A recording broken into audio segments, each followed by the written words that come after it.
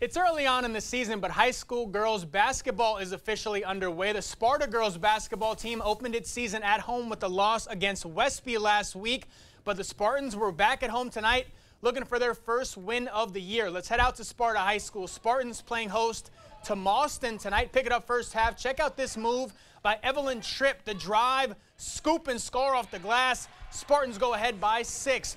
Golden Eagles keeping it close early on the other end. This 3-ball is drilled. That cuts the deficit to just 4. But the Spartans go on a run. The freshman, Tiana Lee, strong drive, baseline off the window. Lead goes back up to 6. Then off the miss, Spartans in transition. It's Tripp again, this time taking it coast to coast. Gets the friendly roll. 8-point lead for Sparta. And Tripp staying red hot. The junior having herself a night. She knocks down the long 2.